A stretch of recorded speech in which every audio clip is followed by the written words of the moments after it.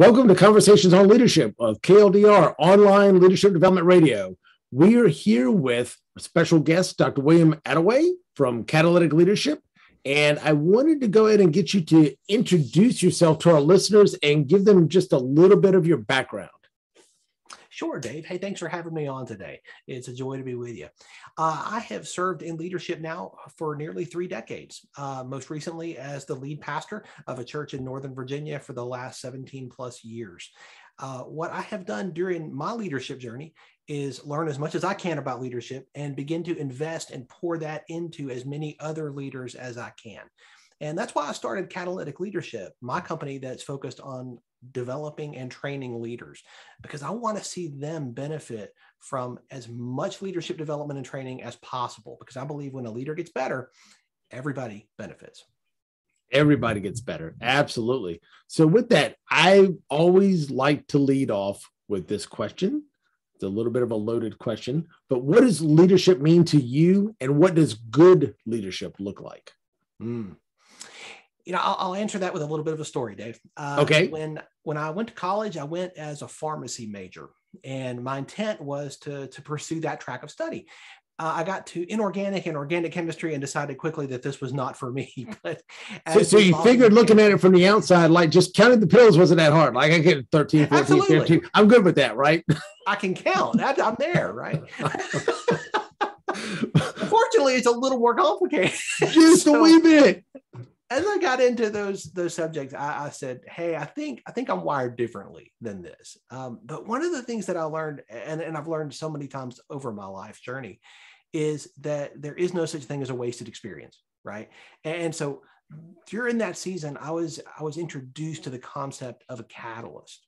And a catalyst is simply something that sparks or accelerates, right, a process, a chemical process, a significant change. And as I have developed and grown as a leader and helped others to do the same, what I've discovered is what I call catalytic leadership. And that's a leader who sparks or accelerates significant change or action that has a powerful impact. And so to me, that is leadership. I love how John Maxwell puts it, that leadership is influence, nothing more, nothing less. And that's so true. I think that influence can be used for good or for bad. And what I want to do is help leaders make a significant impact in their team, in their organization, and in their own self-leadership. And that's what catalytic leadership is all about. Nice. So if you had to paint a picture of good leadership, because you mentioned with Maxwell's definition that you could use that influence for good or for bad, what does good leadership look like to you? I think good leadership looks like a leader that is leading for the benefit of other people, not themselves. A good leader is focused on accomplishing a vision or a mission that benefits more than just them. A self-focused leader is well, that's not good leadership, right? A really good, in my term, a catalytic leader is one that's focused on other people and using the resources that they have, whether those are financial resources or people resources, for the benefit of as many other people as possible. There's so many components to that, of course. And that's one of the reasons why in my journey of leading and coaching other leaders, I've developed a process, 12 keys that are the components of catalytic leadership. Like if you're going to break this down, what are the 12 keys that I return to time and time again as I'm teaching and leading and coaching leaders? And so those are the components that really make up what a good catalytic leader is. Good deal. Well, I have always been known to be a sucker, so I will take the bait. Please, Dr. Attaway, what are the 12 components of being a catalytic leader? I have to know. Well, I tried to walk you right into that, Dave. So exactly. And you did. You opened the door and I walked right through. There you go. Merry Christmas. Happy New Year. Exactly. These are outlined in a new book that I've got coming out in January called Catalytic Leadership. On January 25th, we're launching that. The first of those, I think, is critical, the first key, and that is cultivating a teachable spirit. I'm sure you, like myself, we have encountered leaders who do not have that, who know it all and have no problem communicating that they know it all, right? Correct. And those are the ones that you know right off the bat, you are not doing business with them. Exactly. That is not what I would define as catalytic, right? No. They're not going to make a significant impact. A teachable spirit is a non-negotiable for leadership, right? This is what Jim Collins talks about in his book, Good to Great, right? The humility of a great level 5 leader. That's critical, that constant learning posture. And that is a key element, I believe, to being a catalytic leader. You're constantly learning. You're constantly seeking to learn from other people. I believe and have taught for many years that you can learn from anybody.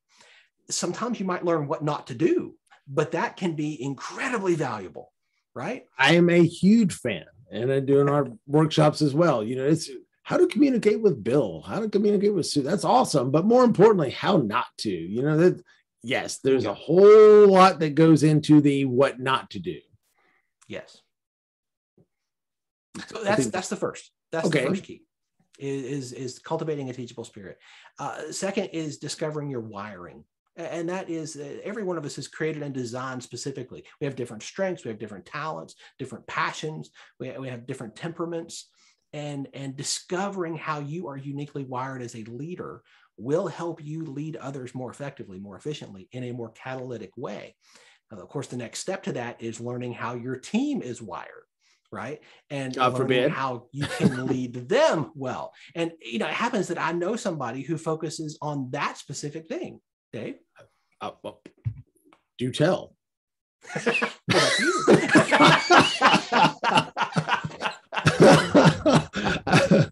I've heard of those once or twice, but I'm it sounds vaguely familiar. I'll put it that way. It does sound vaguely familiar, knowing about you and your team and being able to communicate effectively with it. Yes. I think the work you do keys right into that. I think that's part of discovering your wiring and the wiring of your team. Absolutely. It helps you to lead effectively, not just your team, but your whole organization, right? And as you're interacting with clients or with customers, it helps you to lead them as well.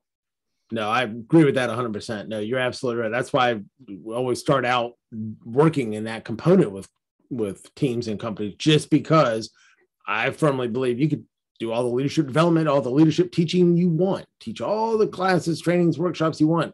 If your senior leadership team isn't communicating amongst themselves effectively, it's all for naught. Absolutely. Absolutely. The third key, actively pursuing intentional growth. Growth doesn't just happen. You're not going to grow as a leader. You're not going to wake up one day and say, wow, I'm a fully developed, mature leader. How did that happen? I didn't mean for that to happen. Wow, look at this. It's not how it works. You have to be intentional. And this is a key word for so much of what I do and how I teach and coach leaders. Intentionality matters. And so when it comes to your own personal growth, this is beyond just having a teachable posture. This is beyond the first key. This is now saying, I'm going to develop a plan that is going to help me intentionally grow. What am I going to put into my life, right? What books am I going to read? What conferences am I going to attend? What podcasts am I going to listen to, right? What am I going to put on the input side to help me to intentionally grow as a leader? And to you mean somebody just doesn't plant you like an acorn somewhere, and then 20 years later you're this mature oak CEO, in charge of thousands of people? You can try that. I've never seen it work, but hey, Oh my God, what's next? Next, I would say is to be boldly action oriented, right? And that's the fourth key. And this is key. Most leaders are going to have a bias for action. Most leaders are going to be definitely focused on the charging the next mountain, right? Taking the next hill, for sure.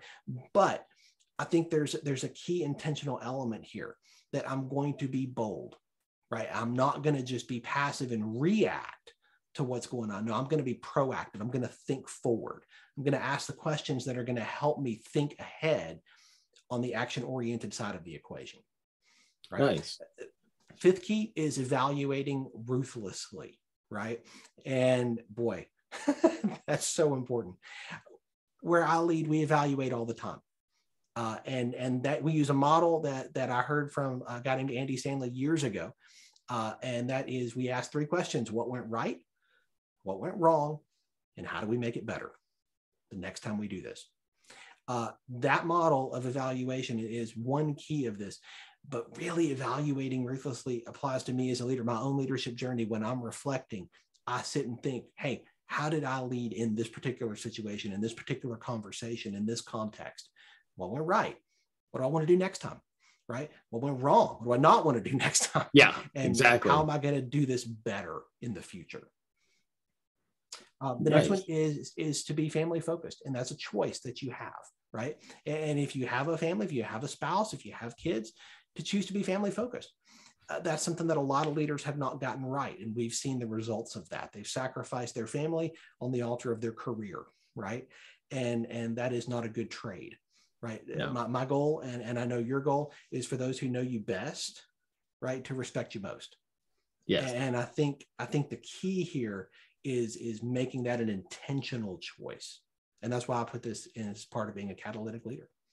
Well, if you sacrifice the family, like I said, when you get old, yes, you can pay somebody to come cut the grass versus having the grandkids come over and cut the grass, but the guy running Robbie's lawn service isn't going to come over for Thanksgiving. Sorry. No, and Christmas dinner. No, not typically. And I'll tell you, I've spent a lot of time with people at the end of their lives as part of my vocation. And I've never heard anybody at that point in their life say, I wish I had spent more time at the office. Not I've so never much. heard anybody say, I wish I had accomplished more of my KPIs. Yeah, no, not so much. So know, what else you got? That focuses on relationship. And so that's why that matters so much. The seventh is to aspire for proper productivity, right? I've been a student of productivity for most of my life. I was one of those kids in high school who had a day timer, if you remember what those were back in the day. Yes. They were made out of these things called paper. Right? Paper, right? It's fascinating inside this nice binder. It was great. Productivity matters, but proper productivity is the key here, right? Becoming more efficient is great, but you're never going to become more efficient if you're not focusing on doing the right things. Yeah. I can be very busy and not accomplish what needs to be accomplished. Yeah, let's just say effectiveness is quite important, not just efficient. Just a little bit. All right. A couple minutes we have left. Let's get a couple more knocked out, and then we might finish the rest during the break. So, after the break. So what do we got next? Next, build up people and teams. People are your greatest resource, right? So we always say, but actually the right people are your greatest resource. And I think that is key here. So this is about investing in people, helping them to grow and develop how they are wired, and building your team in such a way that is healthy, not just productive. Very true. Very true. All right. What else? Next, never stop leading change. Ever. There's never a point at which a leader can say, oh, we're good. We don't ever need to change anything else ever. No, change is a part of leadership. You've heard it said, I've heard it said that nobody likes change except for a wet baby, right? Or maybe the person whose change, it was their idea, right? Yeah. Here's the thing about change. Change is a constant. And if we've learned nothing over the last couple of years, it's how change never stops, no matter how much you want it to. So leaders, we can choose to be reactive and just react to the change around us, or we can be proactive and never stop leading in that. Yep. Or you can always just call it lean process improvement. It's exactly. Always, let's say, just Toyota production system. It's always just something, but you're absolutely right. There's always a better way to do it, but there's always, like I said, the changes are going to happen. It's just a matter of, do you want to be the one riding the wave, or do you want to be the one that just got swallowed by the wave on there? So which number was that?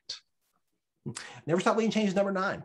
Number 9. All right. Well, let's get to 10, 11, and 12 when we come back. We've got a few seconds before the break, but with that, I'll get you to go through and just list off the ones that you went through for real quick, and then we'll get into the next ones. And we will be back from our break in just a few minutes here on KLDR Online Leadership Development Radio on Conversations on Leadership with Dr. Dave. So see you in a bit.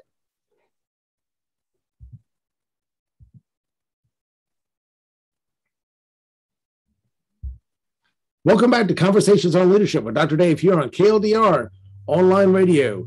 We have a special guest today, Dr. William Attaway from Catalytic Leadership. And in our last segment, we were talking about the 12 different points that make up catalytic leadership. And I believe we were at number 9.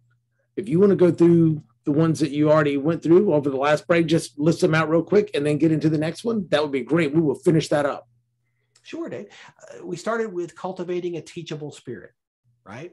We moved into discovering your wiring, actively pursuing intentional growth, being boldly action-oriented, choosing to be family-focused, evaluating ruthlessly, aspiring for proper productivity, building up people and teams, and never stop leading change, right? So the 10th key of catalytic leadership is to prioritize clear communication. Now, any leader will understand this one, right? Because we communicate all the time. It's what we do. We communicate with our team. We communicate with our direct reports. We communicate with customers or clients. And that's so important. Like, we are constantly communicating, but is it clear? When people walk away from communicating with us, do they walk away understanding what we were saying, what we were trying to communicate, or are they walking away with something else? Is it fuzzy? And that's why clear communication matters and is a part of a catalytic leader. The 11th key is developing other leaders. Now, we've talked about building teams, right? Building up people and teams, but this is intentionally saying, I'm going to develop not just the people on my team, but I'm going to develop leaders, right? I think the job of a leader is to give away their leadership, what they have learned, what they have benefited from, to give that away, right? I never want to hold that back. I want to develop as many other leaders as I can, because when you develop a leader, you are influencing not just that leader, but all the people they will lead going forward. Yes. I love the analogy of being a river, not a reservoir. Yes, exactly. Yeah. Right. Right. I mean, you know, and thinking about the analogy for those who hadn't heard it, a lot of, you know, I can take in all I want. And eventually I can only take in but so much if I'm not giving away. If I'm constantly giving and not taking in, I'm going to run dry. I mean, you're going to burn out and you're not going to, you know, but having it, what you're taking in, it just flows through. And that developing other leaders is really where that multiplication effect comes into. It's not just a linear addition, like I'm developing additional team members. That's where, like I said, it really starts multiplying across the organization. So I like that. Absolutely. It's about being a conduit. Like you said, you know, I'm not just going to take everything that I've learned and everything that I've experienced. It's not just for me. It's for the benefit of those around me. Yeah. I love that. So that's the 11th, developing other leaders. The 12th, last key, is leading yourself well. Boy, I'm the hardest person to lead. Yes. And I think every leader would say that, right? We are the hardest person to lead. And yet, if we don't lead ourselves well, we will find that our leadership journey will be cut short. Yes. And I would definitely say it has intensified over the last couple of years, but I would say look at the last 5 years, maybe 10 years with social media. I would say since 2010 and beyond, people's, lack of a better term, BS meter is highly attuned. Yeah. Okay. Yeah. And Absolutely. so they understand inauthenticity. And so when you're inauthentic and you're telling them one thing and doing something else because you're not leading yourself well, they pick up on that very quickly. And I haven't seen much to undermine somebody's leadership than that. Yep. That's exactly right. So I was going to say that is one of those killers of employee engagement. It is a killer of motivation. There's so many trickle down effects that ripple out from that. I love joking about when you come in and you see the platitudes on the wall, you see the vision, mission, values, blah, blah, blah, blah, blah. And then you go through orientation and, you know, of course you get that again. And this is what we believe in. And then as soon as you get out of your day long or a couple of days worth of onboarding, and then you get out to the floor, you get out where you're going to be. Now, all of a sudden it's, wait a minute, what my boss is saying has nothing to do with those things up on that wall. And, or, hey, sounds good, but when the rubber meets the road, this cat ain't jiving. This is not, no. Yeah. Exactly. That is, say one thing, do another, guaranteed you're going to have either high turnover or you're going to have folks that are even if you're in a right to work state and you don't, like we are in Virginia, and you don't have union contracts, you would have something there's a non-union employment contract I call the unholy contract, right? Have you heard of the unholy contract? No, I haven't. Okay. Unholy contract is this, it's, I work just hard enough not to get fired, and you pay me just enough not to quit. Wow. I come in, if I'm there at 9, I punch in at 9, maybe 9:02, and I am ready to go at 4:55. And brother, at 5 o'clock, I am punched out and gone. As John Maxwell says, I got the running shoes on at 4:55, ready to go. And at 5 o'clock, I'm punched out and go. Like I said, you pay me just enough not to quit, and I work just hard enough not to get fired. That's the unholy employment contract. Man, that is not how I want to live. But how many people are in that because they're disengaged and they work for, like, I need the job, but they work for poor leadership, and they feel like they're put into that spot to where, why do I want to give one extra iota to this company, to this person, to the whatever? I mean, I can't blame them. I'm not faulting them. It's more of a survival mechanism, Yeah. So, absolutely. I mean, but that doesn't help as a leader. That doesn't help you. That doesn't help your organization. That doesn't help your growth. That doesn't help your team. But unfortunately, with poor leadership, what it devolves down to sometimes. Yeah, I agree. And I think, if I'm not mistaken, Gallup, in their most recent employment survey, mentioned that if you have a highly engaged employee, it could take at least 20-25% to try to draw them away from a company.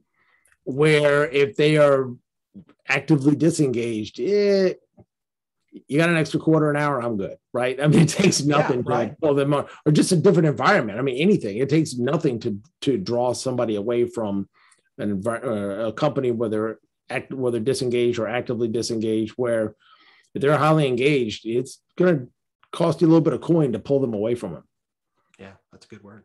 Cool. So our next question is, what is the biggest leadership challenge that you've had to face? I think the last 21 months would qualify. Come on, it was only 15 days, man. What are you talking about? That's what they said. 15 days to slow the spread, right? 15 days to slow the spread. That's the longest 15 days, man. I need a new day timer, right? I still got that old one made out of paper, right? I don't know what happened. I think this has been one of the greatest, one of the most difficult seasons that I've ever led through. And in talking with other leaders, I hear that a lot. I think that there's two ways of looking at it when you're going through a difficult patch, like we have been in these last 21 months, off and on in different areas, in different contexts. You can either look at it and say, boy, this has to pass eventually. We got to get back to normal. We got to get back to how things were. How fast can we get back to like it was? And that's a perspective, right? I'll tell you, the perspective that I've had has been different. There's Dr. Amy Edmondson at Harvard Business School has talked about this pretty extensively. And I've got a quote from her that I keep on my monitor, actually. And this is what it says. Too many are asking whether we will go back to normal. To me, the problematic word is back. There is no going back to pre-COVID times. There is only forward to a new and uncertain future that is currently presenting us with an opportunity for thoughtful design. I got to tell you, when I heard that, and nice. I said, that's key. Those last few words, this is an opportunity for thoughtful design. I have used that with our leadership teams, right? In the organization where I lead. And I've talked about this. We have an opportunity to thoughtfully design what going forward is going to look like. How can we make this sustainable? How can we make this more healthy, right? How can we make this, as leaders, an organization that we would choose to be a part of if we were walking in, right? What would we do? What would we do differently? We don't have to just go back to what we were doing previously.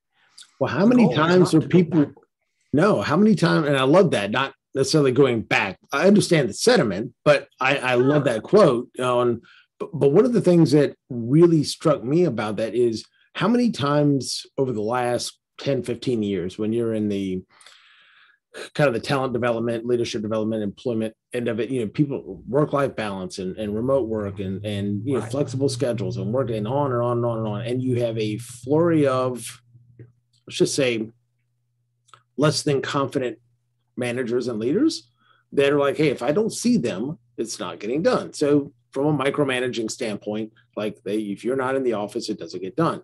So all of a sudden COVID hits and there's a lot of remote work and there's a lot of things you just physically cannot do remote. I've failed to see somebody be able to start an IV and deliver medications over Zoom, right? I've yet to see somebody rewire a socket over Zoom, right? I mean, there's certain things, right, that just don't happen online. But for the vast majority of jobs that are office jobs, knowledge work jobs, whatever you want to call it, and there is a possibility to do that, how much better has it been for people to actually, like you said, thoughtfully design, hey, wait a minute, we got through 2020, and if you come out the other end, by the skin of your teeth, there was still a check in the win column, right? Mm-hmm.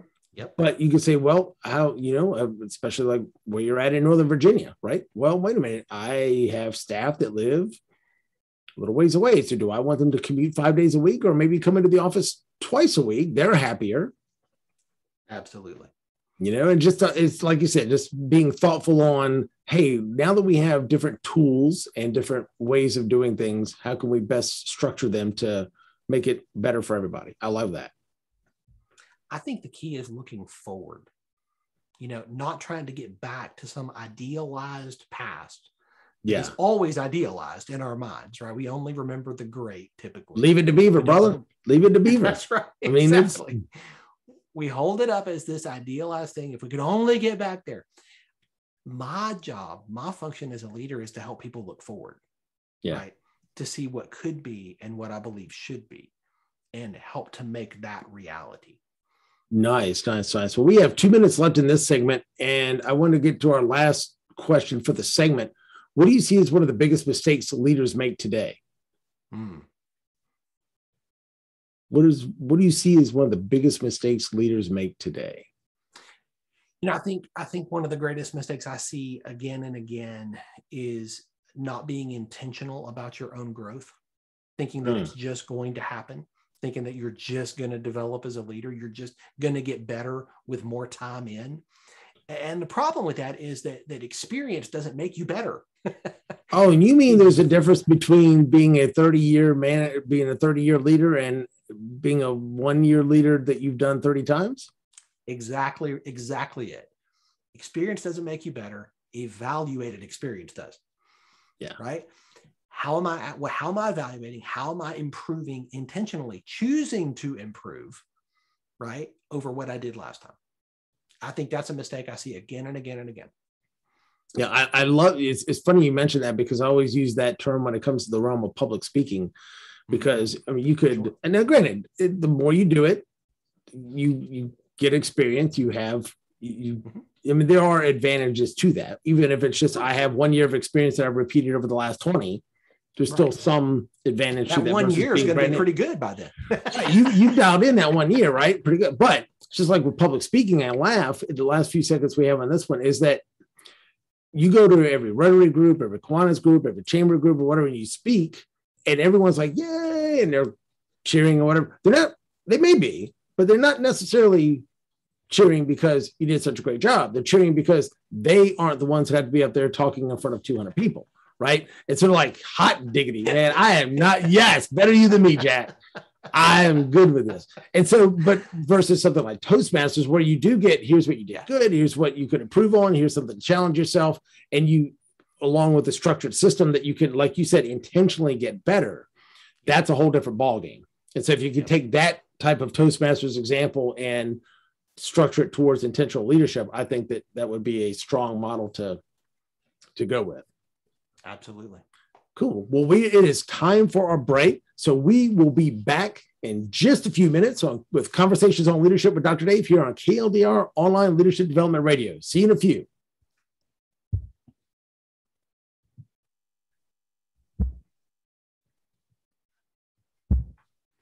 Welcome back to Conversations on Leadership with Dr. Dave here on KLDR, Online Leadership Development Radio. We are in our last segment with our special guest, Dr. William Attaway of Catalytic Leadership. And we've had some really good insights so far. We've had the 12 components that make up catalytic leadership. We've also talked about some of the biggest leadership challenges that we've had, which the last couple of years have definitely fallen into that category, and some of the mistakes that leaders make. But in this next segment, I wanted to start out with the question, what do you think is the best way for leaders to improve their leadership skills? I think the best way I have discovered for a leader to get better, to develop intentionally, is to have a coach. And I say that being a coach, so it sounds kind of self-serving, but I'll tell you that long before I was a coach, I had a coach. And that's why I can say that with experience. I still have a coach. Because I still see the value in this. What does a coach do? A coach helps you look forward, right? And think about, where do you want to go? Where do you want to be as a leader? What are the specific things you need to develop in and focus in? And then they help you with accountability, with focus, with direction, with encouragement, all the things that you need to change. And so that's why I think coaching matters so much. That is why I think that is what a leader needs to get better. This is what I do for leaders. I help leaders by coaching them. And what I have discovered is that there's something really powerful in that one-on-one relationship when you have somebody who is for you, who is cheering you on, right? Who is saying, man, I want to see you thrive and grow. I want to see you intentionally get better. Nice. And they're on your team. They're on team you. Man, how is that not going to help you get better? Of course it will. I've seen it too many times, again and again. So I think that's how leaders can intentionally choose to take a step in this. Nice. Well, flush that out a little bit more, because I'm just kind of curious on, especially like taking the 12 components of catalytic leadership. How would you take those 12 and take that into coaching somebody, a leader or manager or an aspiring leader or a CEO or somebody like that? How would you like merge those two between the book and what you were just talking about? Sure. I think the book is the beginning of the conversation. I think the book is this is what it is. Now, information doesn't bring transformation, does it? Right? Oh, come on. Really? I was going to say, if it did, I mean, now we've got the biggest transformation device in our pockets known to man, you know? Information alone does not bring transformation. Oh, you mean just because I know that I need to eat less and exercise more, I'm not going to drop 100 pounds? Bingo. Blasphemy. That's what a great example, right? Blasphemy, I said. Sackcloth and ashes. Especially after the holidays. We really shouldn't talk about that, right? Or maybe we really should be, if you're a health coach. Well, there you go. If we want to help people, that's right. Help them get better. I think information is helpful, and that the book is going to provide information, but it's not the key to success, right? The key to success is application, right? How am I going to take the information and apply it specifically in my context, in my leadership journey, based on my wiring? And you're not going to get all that from a book. It's just so I'm going to get this on record now. So I formally have an author telling us on film and on audio that his book or her book is not the end all be all to save the world. Okay. It is not. It is absolutely not. Let's be clear. I just want to get that on record, right? It's like, hey, buy my book, and it's amazing, and it's, you know, it dies as it slices at Julien's. It'll cure cancer. And the gout, right? It's the cure for all your leadership ills. And it's like you're like, yeah, no, not so much. I mean, I hope it's helpful. I do. I spend a lot of time. But I'm joking aside. It's I don't know what you mean. It's the application of it. That's without the application, it's simply another book on your shelf. How many of us have been to conferences or workshops or seminars? We take notes dutifully through the sessions, and those notes are wonderfully preserved in a binder or a notebook on our shelf. We have the information. We simply never did anything with it. And that, I think, is the key. Like the key is application. That's where coaching comes in. That's where I think the next step can be for so many leaders to say, I want to take this information and I want to begin to apply it. So what I do when in a one-on-one coaching relationship with a client is I help them discover what their 5 primary focus areas are going to be. What are the 5 areas where they really want to grow over a specific period of time, whether it's 6 months, a year, 18 months, whatever. I want to make movement in these 5 areas, right? And what I find so often is that those 5 areas are typically found in the 12 keys of catalytic leadership. Those encompass almost invariably the things people want to see movement on. And so those are the areas we're going to focus on. Like that sets the agenda going forward for our coaching discussions. Right? Let's talk about this. You want to see movement in this. You want to see the ball move up the field on this. Great. That's wonderful. Let's do that. Right. Let's talk about it. And that's where coaching comes in. It's like, how are we going to get this done? Exactly. Nice. Well, we've got some time left, and I wanted to kind of double back on a few things. But first, tell the listeners how they can connect with you, get your book, all the kind of that good stuff. Let's touch on that, and then we'll remind them at the very end. But tell folks how they can get in touch with you or connect. Sure. The easiest way is through the website catalyticleadership.net. You can go there. You can engage in a discovery call, set up a discovery call where we will talk through and see if coaching is a good fit for you based on where you are in your journey. You can order the book there. You can order it through Amazon or any place that online where you buy books.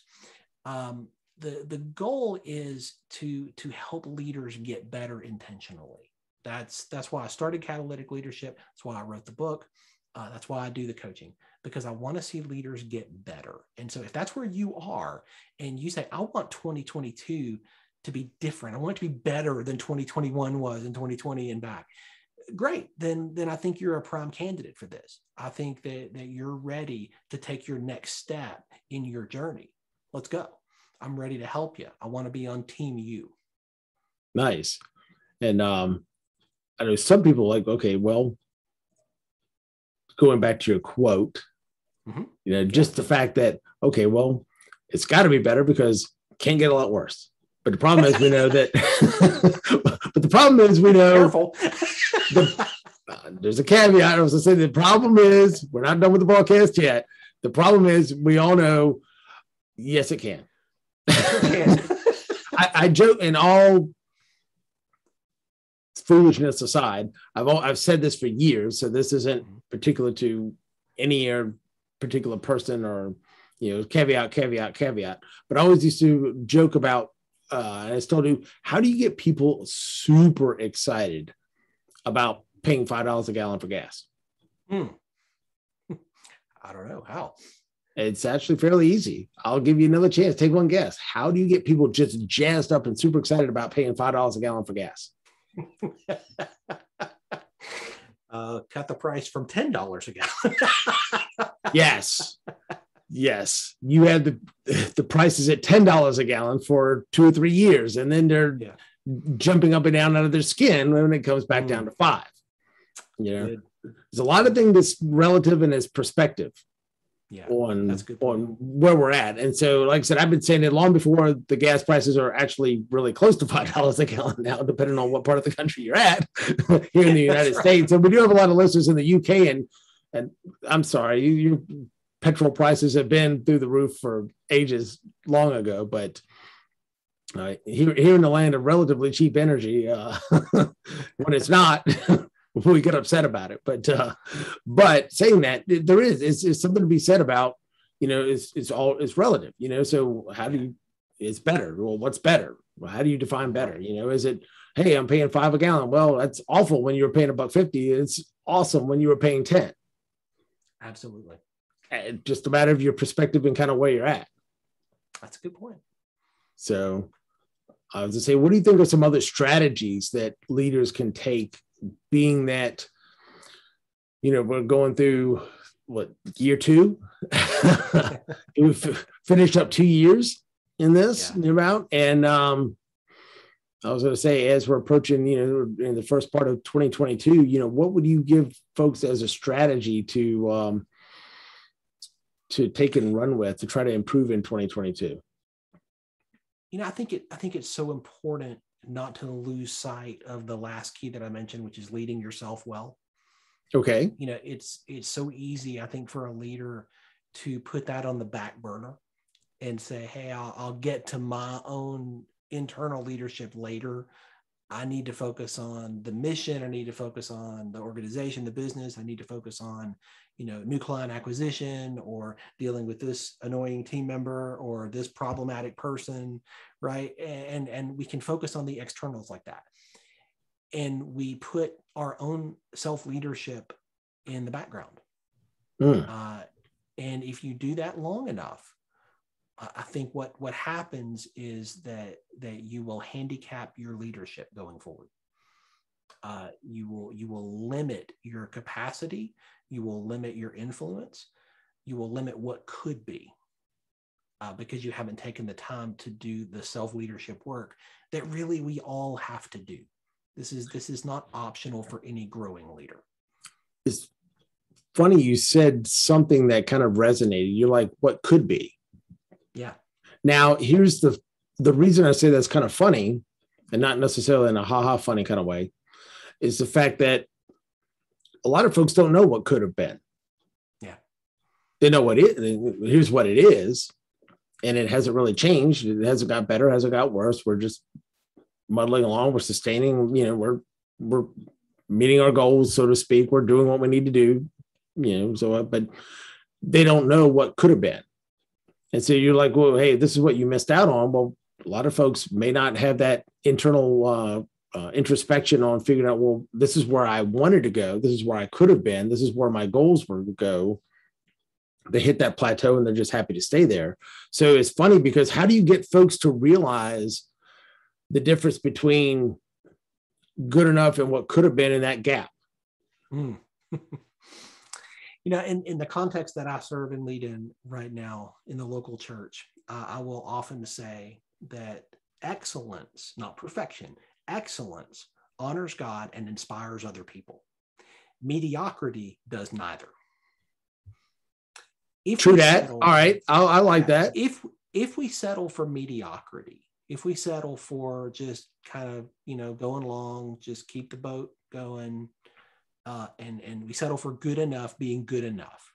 Yes. We will get results commensurate with that. I'll throw one more.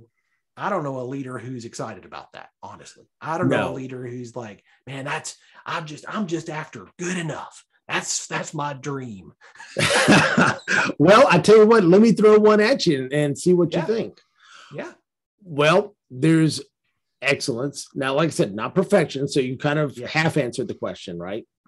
But there's a lot of folks that sometimes it's done is better than perfect. And you think done is better than perfect. And sometimes in the striving for excellence, which they're maybe thinking of as perfection. Yeah.